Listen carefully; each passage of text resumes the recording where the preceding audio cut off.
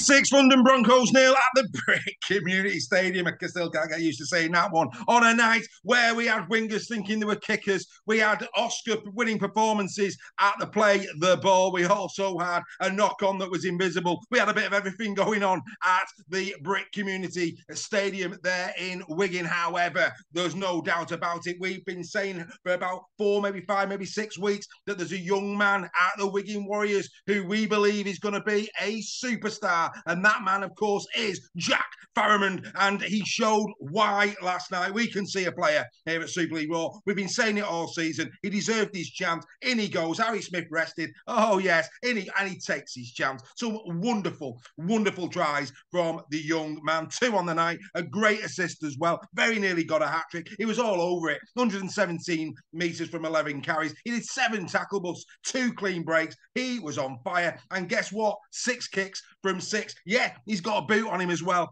The future is bright at the Wigan Warriors. There's no doubt about that. You can watch this kid all day. I mean, there may even be arguments here.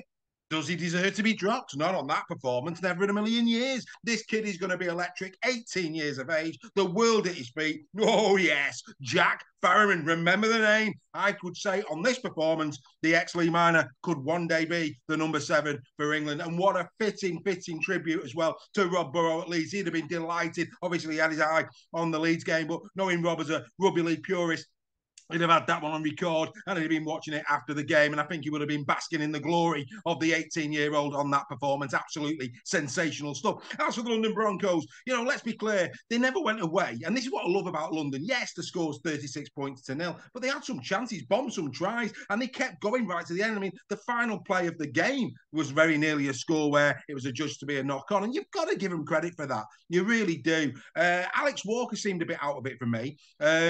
Didn't really run with much punching power from fullback. Maybe the occasion got to Alex going to Wigan for the first. I don't know. I mean, just a little bit of an observation. Maybe a couple of them throws on the night. But after the game, Mike Eccles, as he always is, very clear on where his team's at. He'll take the positives out of the game, and he will as they prepare for next week. But back to the Wigan Warriors. This was a performance of absolute, just professionalism.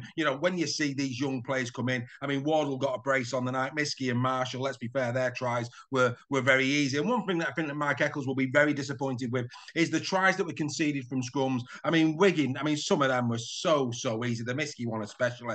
I mean, dearie me. I mean, he didn't even need to tiptoe to the line. It was like you could have put it on slow motion and he'd still got there. Unbelievable the amount of space that was created on the edges at those scrums. From Matt Pete's perspective, fantastic to see training ground plays executed well on match day. But like I say, everything about this game, the tries, Farrimond's tries, oh yes, the first one. I mean, it could have been Sean Edwards, couldn't it? It could have been. I mean, let's be absolutely crystal on that. The way he took it, little jinky run, went for the gap, beautiful.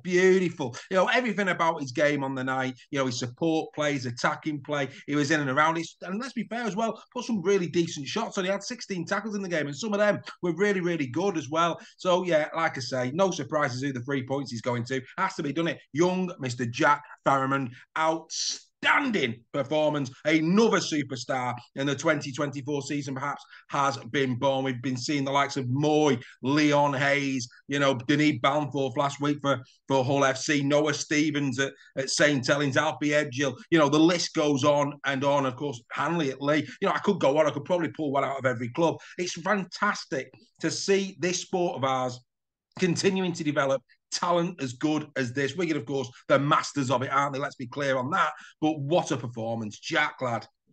Wow. Just simply wow. Take a bow, take the 3 points. Beautiful stuff. Beautiful. Enjoy it with your family. The 2 points I'm going to give to Junior and Semba. Oh, yes, Junior. Another brilliant performance from another youngster. I mean, I didn't mention Semba. Another absolute powerhouse of a player. Yes, he got a try assist in this 113 metres from 11 carries, but 34 tackles in D. Nobody tackled more in the Wigan side than Junior and Semba in this game. You could argue they didn't need to tackle at 36 points to 0, but hey, it's all about professionalism. It's all about doing your job on both sides of the ball. And let's be fair, Junior had a real solid game again on both sides of the ball. And the 1 point I'm going to give to Bevan French. Bevan with his try, he was all over it. There was a moment, I think it was in the second half, if memory serves, it might have been the first, where he got the ball probably inside his first 5 metres.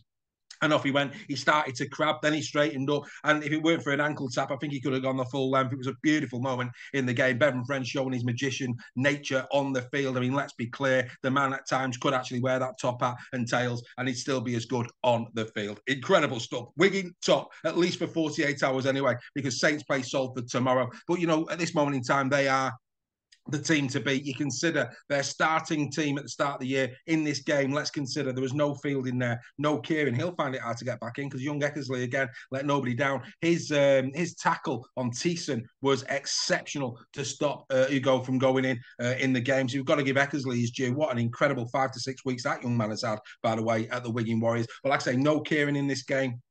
No Harry Smith. Obviously, French being at fullback meant that they went into this with a new combination at halves with Hampshire and with Farrimond. A lot of Wigan fans not impressed with Hampshire, but like I say, Farrimond, absolutely different gravy. You know, they've got so much quality that's sitting out of the team as well. You know, it really is unbelievable. You know, no Brad O'Neill in this one. He was given a night off. So like I say, you look right the way through it. It must be wonderful for Matt P to be, and people say, well, it's London. Yeah, I know it's London, but it doesn't matter. You know, at the end of the day, they've just nilled the team with quite a handful of youthful kids in there, and you've got to tip your hat to them. And this is why many believe that Wigan are going to create a new dynasty in Super League at this time, because of the strength of the roster. These kids that are coming through, you know, where like the other teams who might be able to pick one, maybe two, maybe three, these have got 4, 5, 6, and 7 coming through. It's incredible what Wigan have managed to amass in their squad this season. At the moment, they are the team to beat. Once we get to the business end and playoff Rugby League, anything can happen, because it's all about turning up on the day. Who can forget Catalan St. Helens in Perpignan last year? And this happens year in, year out. You know, if you cast your minds back a long, long time, Warrington beat Leeds at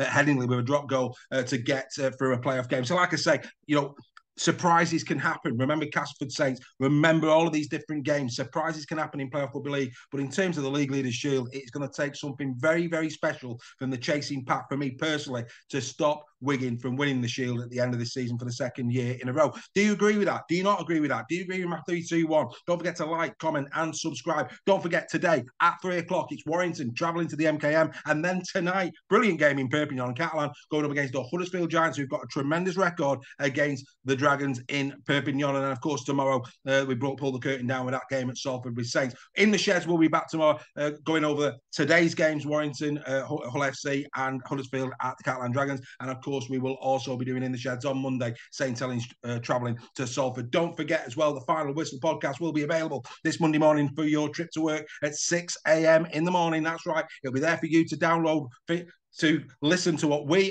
the Super League Raw team, had to say about the weekend's action, but also the team talk members of Super League Raw. Would you like to become a member? In the description of this video is your link to go and have a look at that. We'd love your support. We'd love you to come along and to get involved with the Final Whistle podcast. But that's been in the sheds for this edition. Well done to the Wigan Warriors. Outstanding performance from Wigan. And Mr. Farrimond, my friend, if dreams come true, if you're going to dream of Rugby League, that's the performance to dream about. Outstanding young man. Well played. Wigan Warriors 36. London Broncos 0. We'll see you next time on In the Sheds.